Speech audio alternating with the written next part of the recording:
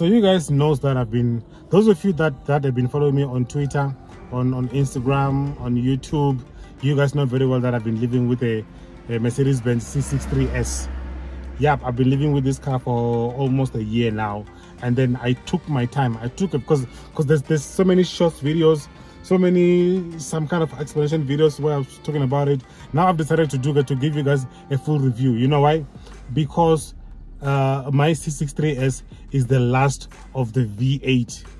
It's the last of the rumbling V8 you will never ever see. But I heard it's coming back. Yeah. Haven't you, any of you heard that the V8 is coming back? I think I read about it somewhere else, but I'm gonna find out. Yeah, I heard it's coming in. But right now, as you speak, you cannot buy a brand new C63s or V8. You cannot. Right now, it's coming out with only 2-liter 4-cylinder engines with more power because of those electric motors. Okay, so I've decided to make a review for you guys where I'm gonna be detailing everything: the car, the accelerations, the problems, the difference between the C63 and the C63s, because they're not the same. I thought before I started driving this car, I thought C63s, the difference would be just the color of the exhaust, because one has got black exhaust, one has got silver. There's a lot of difference in this car, which I'm going to discuss in the video. So you guys stay tuned, like and subscribe, and enjoy this video of the C63s.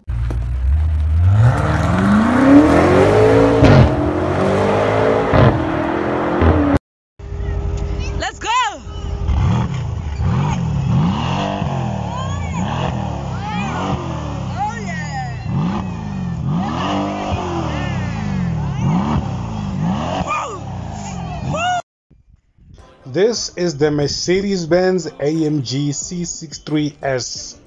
Yes, it's an S. If it was back in 2012 and below, this would be a Black Series. But Black Series are the thing of the past, except in the AMG GT, which the AMG GT has got something to do with this car, but you will find out as the video goes on. Let's go around and appreciate the last of the rumbling V8. Yes, guys, there's never going to be another V8. But however, there's a speculation in the market, but we can't talk about it because we are not sure. We are just not sure if that was true or not. Yeah, this is the rear of the car. It looks good. It looks beautiful, aggressive with those 4 pipes, although I prefer the silver ones because the silver ones are much more visible. But black is still okay. Look at it. So beautiful. The last of the V8. These cars now are starting to be a little bit more expensive because the auto world knows very well, they are no longer there anymore.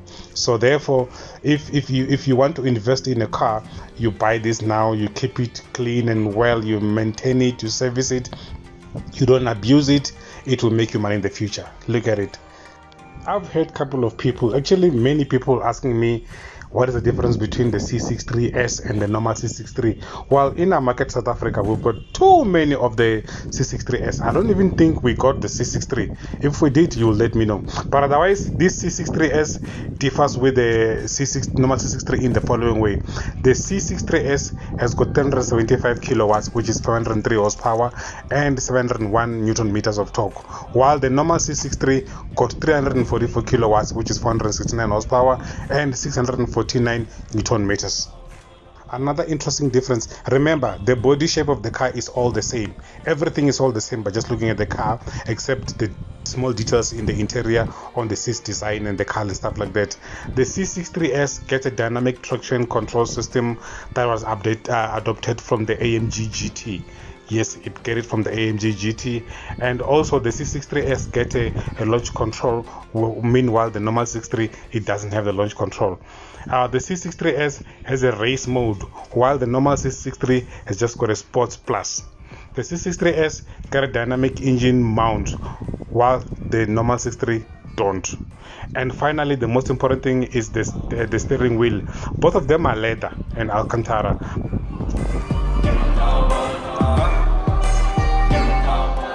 This is how the C63 looks in the front, very aggressive.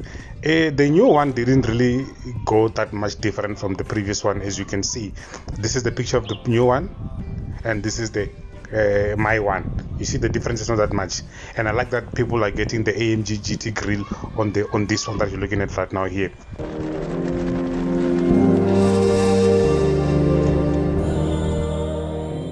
Now let's check the interior, guys. Y'all know I love Hyundai, but when it comes to the interior of the car, Mercedes-Benz has always taken a trophy. Just look at it. They have always taken a trophy. Whatever they do, minimalistic design, complicated design, everything just looks perfect. Look, it's a sedan, but three people have got a display, and also they've got aircon vents. Just look at it. Look at it. High performance sedan with a sunroof. Yeah, and then this is how the car looks from the back, the rear of the car. Like I said, the exhaust are dark and black, so from a distance you can't see them. I would have loved these exhaust tips to be silver. The exhaust are the only thing I hate about the C63. Those four, they're just there, NJ, because they are there, but they're not really the real one. You know, they're just, I don't know why they did this. Huh? I mean, look at Hyundai Tucson. Their real exhausts are really visible. You can see them. But with AMG, no. There might be two at the back there, but there's one inside only. Well, yeah, it is what it is, and then we're not gonna change it.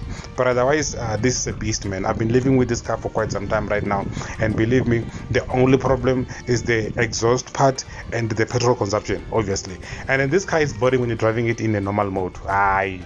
Normal mode when you're traveling to Venda, yes. But if you want to enjoy this V8 bi-turbo, you've got to do it in a Sport Plus or a race mode.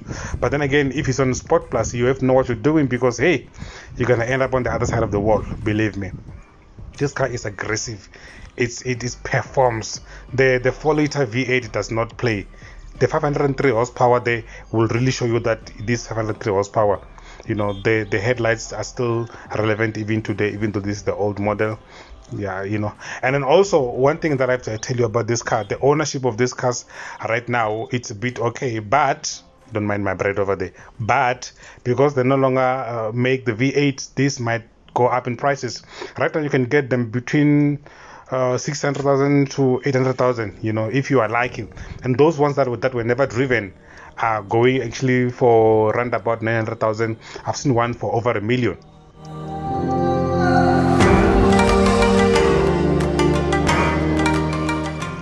This is not a video where I will tell you about the cup holders and the USB ports and what. Now it's a C63. It's got everything. It's got the others as well. It's there. It's got everything else. All I wanted you guys to know is the living experience with this car. I've been living with this car for quite some time right now, and then believe me, I don't regret it. But here's the question: will I stay with this car permanently, as in buying it and then? No, I'm still a boy fan of Ford Mustang. Yeah, if I'm given $1 million and they say choose to buy between a Mustang or a C63, I would definitely choose Mustang anytime. The 5.2-liter V8 on the Mustang delivers better than this one, you know. Although I met a Mustang guy the other day at the garage, and then I proposed the race, and then he refused. I don't know why. He thought I was gonna beat him. I don't know. But anyway, yeah. We just spoke about cars and stuff like that. He actually knows a lot about cars, and then he used to drive the coupe one, the C63 coupe. But then he moved to Mustang, and then he does not regret it. That's why Lina, I would definitely, with my money, go and buy the Ford Mustang.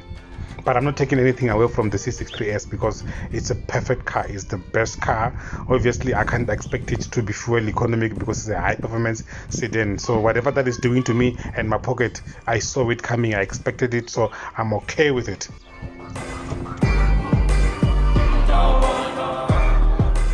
I said I will tell you the problems that I've experienced with this car since I started living with it. Well, the first problem is not a problem. It's what is expected. Is the fuel consumption. That's the first problem, which is not a problem.